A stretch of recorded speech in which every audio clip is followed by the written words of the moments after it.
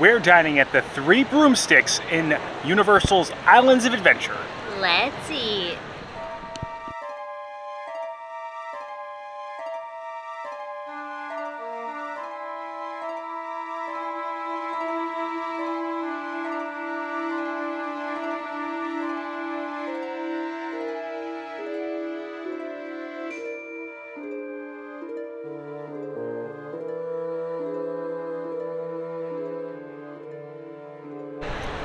Hello everyone, I'm Jay. And I'm Sam. You're watching the Theme Park Foodies, and we are at a very packed Universal Studios Orlando Resort to finally hit the trifecta. I think this is the week of trifectas, as we just finished all the dining options at Animal Kingdom Lodge, but now we're finishing all the dining to try at Harry Potter World, right? All right. Yes, this is the first place we ever ate at when we went to Harry Potter World, right, Sam? It was. Oh, yeah. I remember the rotisserie chicken. Yes, so they have rotisserie chicken, ribs. There are a bit different options. I think, like you said last time, the Diagon Alley leaky cauldron is kind of like more traditional English food, whereas here you're going to be able to find those ribs, that rotisserie chicken, right? I think there's a mushroom pie. Yes. The beef. I think it's pasties. I think we were saying pasties, and then our friend Courtney was like, that is not how you say it. Yeah. No, it's the beef pasties. There's a lot of cool looking things in the menu. And is there a little bar in there? Hogshead. Yes. It's like connected to it. And they have a Hogshead brew in there as well. We actually just got our coffees from Starbucks. They had a graveyard, or graveyard cold brew. Yeah, which I didn't even know that was a thing. I just tried it. It's very good. I'll give it a 7. Is this only at Universal? I've not heard anything about that. I think it's a Universal special for Horror Nights. So, yeah, but no Horror Nights for us today. It was good. Yeah, it has mocha flavor in it. Yeah. But it has, what is it, matcha? Matcha. Matcha. Yeah, to make it a little green, foam. Make a graveyard look.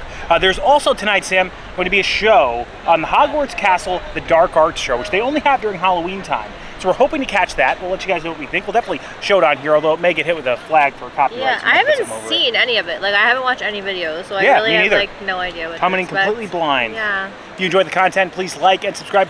Join us for our dinner in the wizarding world of Harry Potter. Sam, it's Christmas. We just walked in. It's just crazy that Halloween Horror Nights is going on next door, and then there's a Christmas wreath up here. I love That's hilarious. I wish they would do this all the time. Make this like the Christmas section, and they could be the horror section.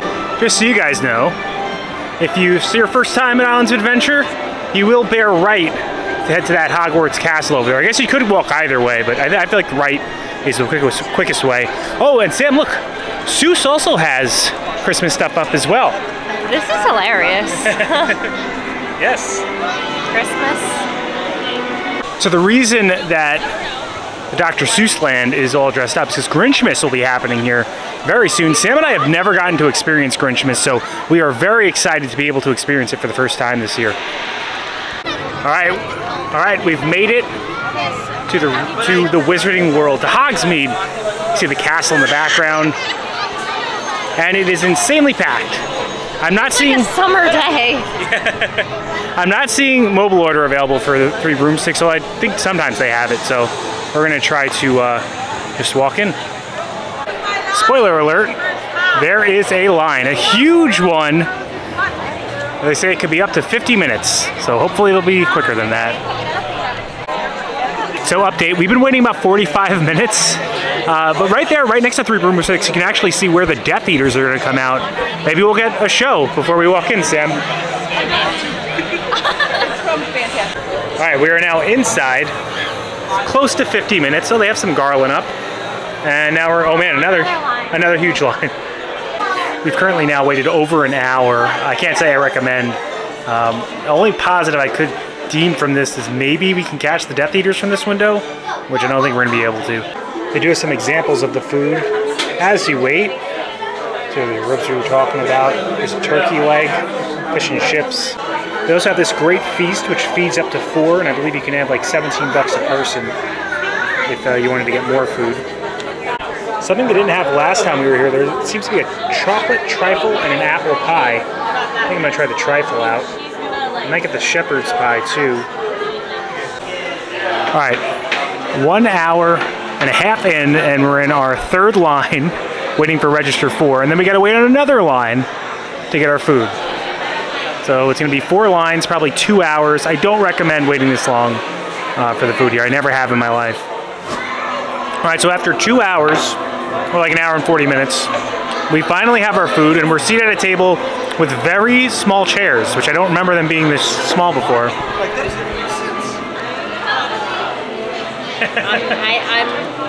I wouldn't wait 2 hours for like a Peter Luger steak in New York City. It was insane. I've never waited this long for the food. They're understaffed. I'm not blaming the staff. It's just they need more people. We only have 2 registers open. So 4 lines. Before it gets cold. Yeah, all right. So, but I think it is already cold. So let's see your thoughts on the rotisserie chicken, Sam. I got the chicken and ribs platter. She got the rotisserie chicken. Mine comes with like a wing and some ribs. Yeah, seriously. Publix on a plastic plate. And Publix. The Mojo chicken at Publix is good. We get it every week. Got hot butterbeer 2, fisherman's pie, and a chocolate trifle dessert that I didn't see last time. It's a rotisserie chicken that you can find at a theme park. I mean, it tastes good. I think 2 hours is just gonna make anything taste not as good. I like the potatoes that come with it, like the skin potatoes. I just feel like mine aren't cooked as well. I actually had a bite of my potato.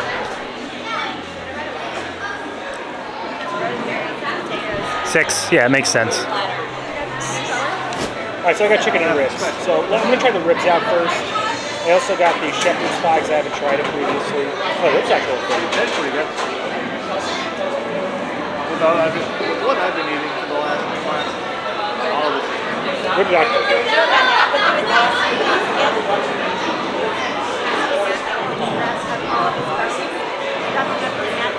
Is it wait 2 hours good? No, but they are very good ribs. Yeah. Fall off the bone, not fatty. I'm gonna give the ribs a 7. You know, they are seriously a solid 7. Yeah, best. I also got something I've never had before. Shepherd's pie. That's good. Yeah, it's a very good. It's a hefty portion, which I didn't expect. Shepherd's pie reminds me of my dad. He loved shepherd's pie. Yeah, at least the food stayed hot. I literally, this chair is crazy to me. It's so tiny.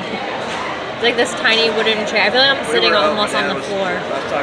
Just like for giants or something? I don't know. These are package chairs? Yep. We've had it for 18 years. And it's lacking flavor. It needs like butter or something. It also comes with a salad, just a salad. Salad looks good. This is a 5. It's not that great. All in all, it's just, you know, it's not worth 2 hours. And I think no matter what we do now, Sam, we're going to be upset. I agree, the chicken's a 6. The salad's a salad. I got a little rant, so very disappointed. I think we got the show. Alright, so this is the chocolate trifle dessert. They didn't have this last time, right, Sam? We haven't been here in like... years. Like... I think like 3 years. I think longer than that. I didn't bring up the interior of the restaurant either, because I was so upset at how long we waited. But it is very nice. They use forced perspective to create a grand sense of scale in here. So you'll see kind of like stairways that go to nowhere.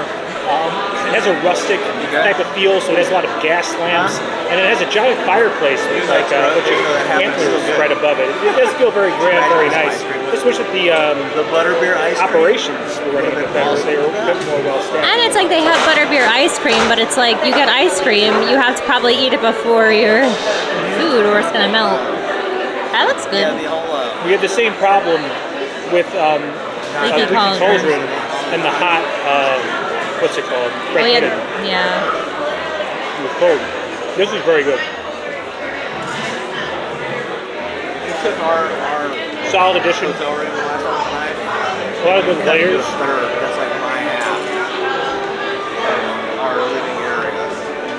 Like a chocolate strawberry shortcake. Full size. Like this is like a solid 7. It's good. I think we're walking right onto the Death Eaters, and we can't even get through.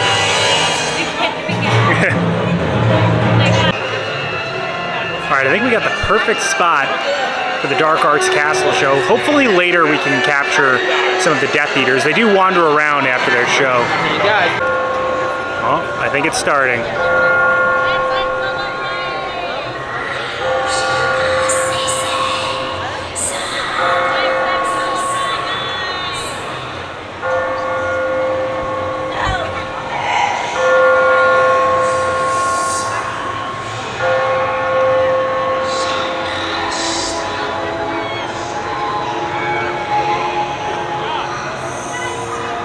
I knew then this was a different kind of magic. Very dark, very powerful. But until tonight, I had no idea just how powerful.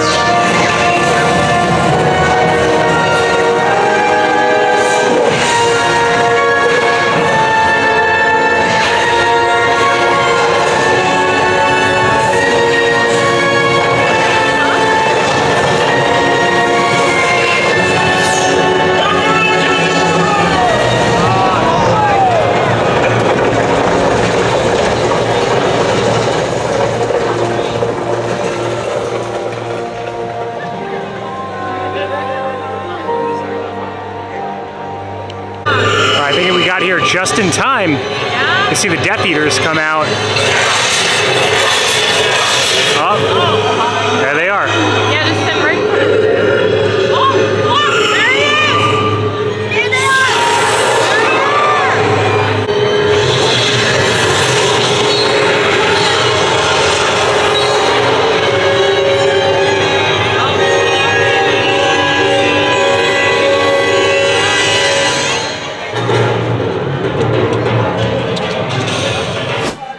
All right, so we're done. It was a day. It was a long day. I am very happy we got to see the Dark Arts show. I hope I was able to capture it, and I hope it didn't get flagged too much because I really did enjoy it. The fire, the fireworks, like a little story that was weaved through, the light at the end. It was very nice. I really liked the Death Eaters. Yeah. It felt like a mini Horror Nights like in Harry Potter. I'm really happy they brought that here. You know, that was really fun. Yeah, those two experiences were great. I do enjoy Three Broomsticks, but I have to just say, like, it's not a 2-hour wait restaurant. You know, I understand, like, this is your once in a lifetime, once in a few years trip. You really want to eat there. If you're a Harry Potter fan, yeah. I think it's worth visiting, but if you had a choice, I would definitely pick Leaky Cauldron. And I'm not just saying that because I waited 3 hours for Three Broomsticks. Sam, let's ask this question. 3 hours, it was 2 hours, now it's 3 hours. It was an hour and like 50 minutes before we sat down and ate our food.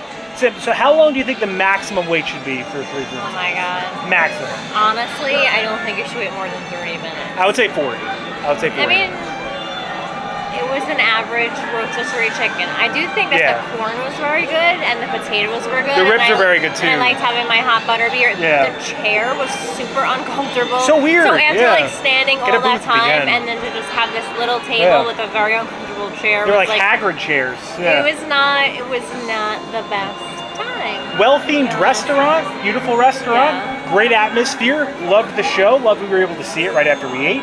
It was very cool. The Death Eaters came out right over there and just wandered around, spooking people. But one thing though, after you do finish the castle show, you have to leave that area. You can't go back into the Wizarding World. Yes. We wanted to catch the Death Eaters, and we had to walk all the way around. You go through Jurassic Park. Yeah. I was honest. It was like I'm already annoyed, and then there was just like. Yeah, walk out over the bridge. You can keep bearing left through Jurassic Park, and you should be able to get through back into Wizarding World if that's what you want to do pretty easily. It was just very logistically. It's a tight area, so it's a hard way to navigate. Hard for cast members to navigate people over there. I understand why they do it, but it is kind of, you know, if you want to go back into the Death Eater show after, it's kind of out of the way. Just so you guys know. And if you enjoyed the content, please like and subscribe. Liking will really help our channel grow and push this video out into the stratosphere of the YouTube algorithm. Helps other people find the video. Subscribing also helps our channel grow. Hit the bell notification so that way you're notified every time the videos come out, which is Wednesday? Every Wednesday at. You haven't missed one yet. Thanks so much for watching. Thanks so much for watching. Don't count the days. Doing the days count. We'll see you next time. That's all, folks. I gotta say, I really do like the theming as well of what do you call it? The Lost Continent. It's like, it feels like Morocco. Yeah, I definitely get Morocco vibes over here. Definitely someplace they could expand upon, or I think they might be using it as a... You want to go to Horror Nights? We buy a ticket? Oh yeah, we'd have to buy a ticket. I'm not sure if they're sold out. Just kidding, I'm going to bed. Oh, okay. I want to go again one time, but I think we're done for Horror Nights for the season. I don't think it's tonight.